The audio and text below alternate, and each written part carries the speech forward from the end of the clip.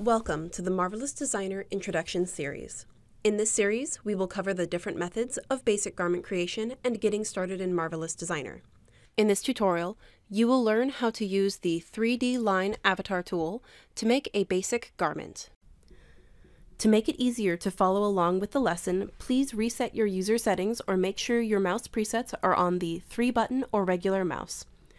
If you do not know how to change your settings, please watch our UI video first. For those using Marvelous Designer 9.5 and above, we have grouped more tools together for a cleaner user interface. Please long press the left mouse button on the tool to view a list of all of the tools in the tool group.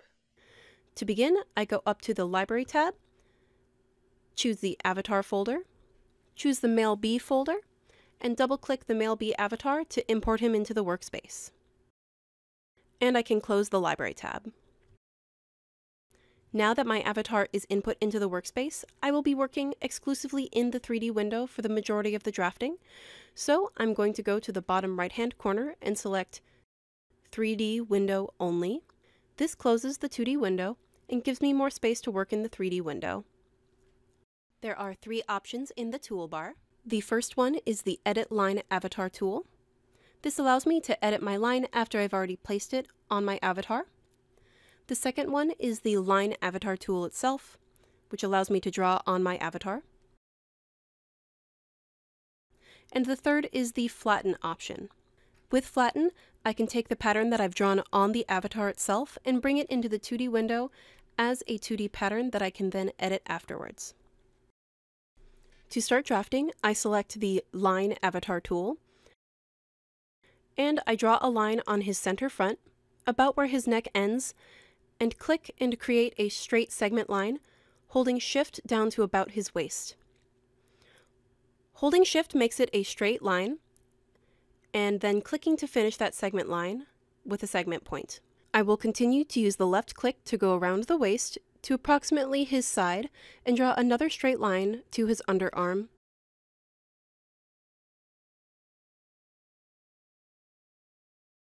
Using Control to create curve points as we create the armhole.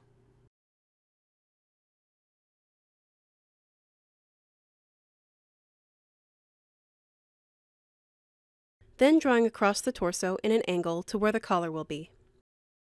And finishing the front pattern piece with a slight curve in my line, closing the shape, and continuing on to create the back neck. Continuing to use Control for curves, and finishing at the spine with a segment point. Then holding Shift down the spine to the waist and finishing the line to the side seam. After that, we will finish the armhole, making a line similar to that of the front, using Control to make any curves if necessary.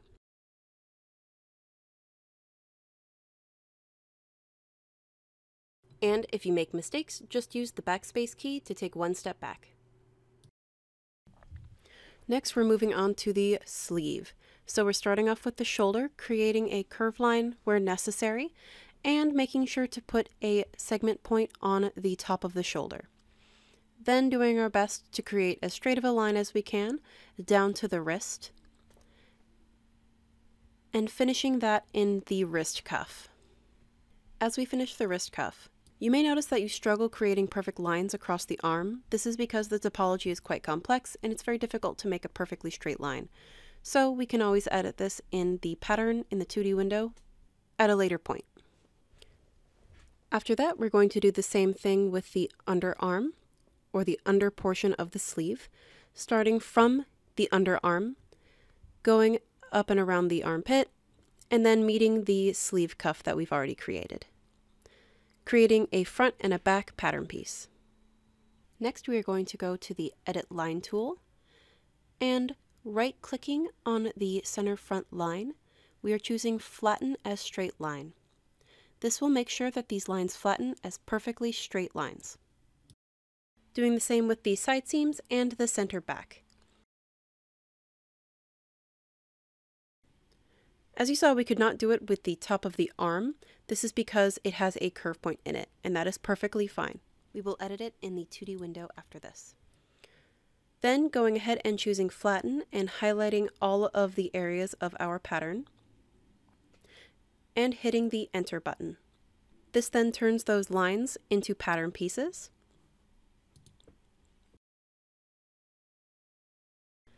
So we can go ahead and open the dual windows and reorient our pattern pieces in the 2D window so that they are vertically aligned with the shadow.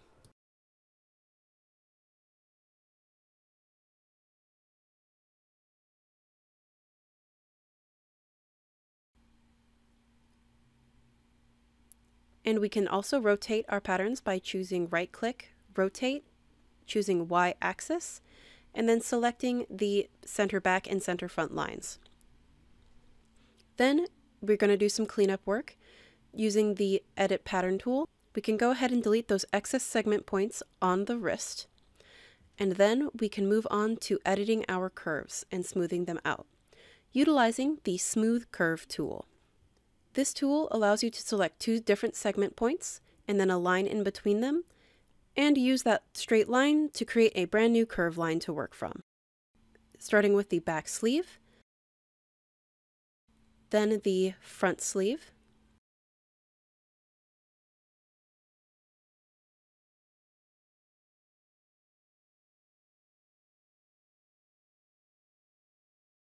the underarm on both the front and the back,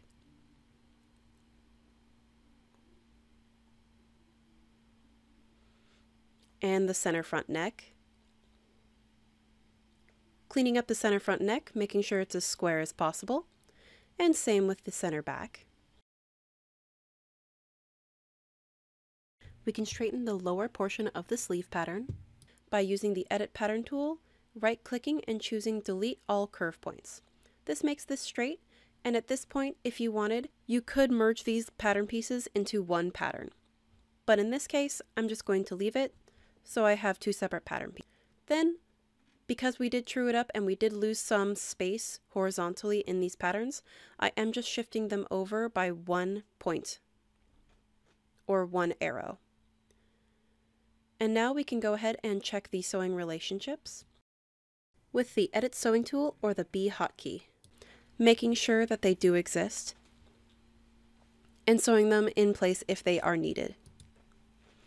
We can see that we do have all of our sewing relationships. I can then go back to the Transform Pattern tool, select all of them, and choose Symmetric Pattern with Sewing. This makes a duplicate with all of that same sewing information for the other side. All we need to do after that is use the Segment Sewing tool to sew the fronts together and the back pattern pieces together. Then we can go ahead and simulate and check the fit.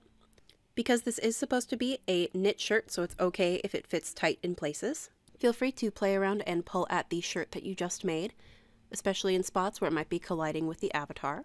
That's perfectly fine. Now all we have to do is lengthen the hem. So we can use the Edit Pattern tool, select the hem for the front and the back, and shift to drag them down. And this lengthens the shirt. And we can just pull it out of the avatar if it's colliding with him. Now all we need is to apply some elastic to the collar. We can use the Edit Pattern tool to select all of our neckline pieces. Then going to the Property Editor, we can choose Elastic and make the ratio 90. And we have a raglan knit t-shirt. We can go ahead and turn off simulation and save it as File, Save As, Garment. I'm going to Lessons, and I'm going to make a new folder, titling this 3D Line, and name this 3D Line tool Raglan Sleeve. And that is how to make a basic garment using the 3D Line Avatar tool. Here are the links to the next videos in this tutorial series. The order does not matter, but we do recommend watching all of these tutorials as they will feature different methods of beginning creation of basic blocks which you will use later in the tutorial series. If you liked this video, hit the like button below and subscribe for more. If you have any questions about getting started in Marvelous Designer or this lesson, please leave a comment below and we will do our best to answer your questions. If you want more information on Marvelous Designer, check out our website, forum, and official Discord channels, which are all linked in the description box below.